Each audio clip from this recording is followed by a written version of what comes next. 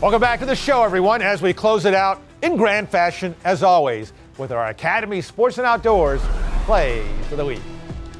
Softball playoffs. Ridge Point right fielder Blair Simmons with the great diving catch in the win over Cy Creek. Same game. Hot shot. Reagan Green snares it and doubles up the runner. Friendswood Mustangs, baseball playoffs. Jacob Rogers was dominant in throwing a one-hitter, 10 strikeouts, and yeah, some nice moves there.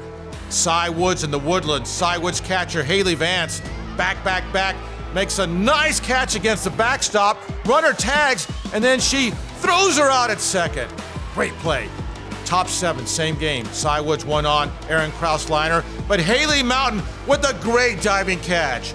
Barbers Hill against Friendswood. Sophia Simpson was dominant. She struck out 12 batters. And then, how about this one? The strikeout and the throw 'em out. Estella Garza fires, and what a play. And we like this. Former spring baseball coach and athletic director Kenny Humphreys throws out the first pitch in the Stratford-Tompkins game.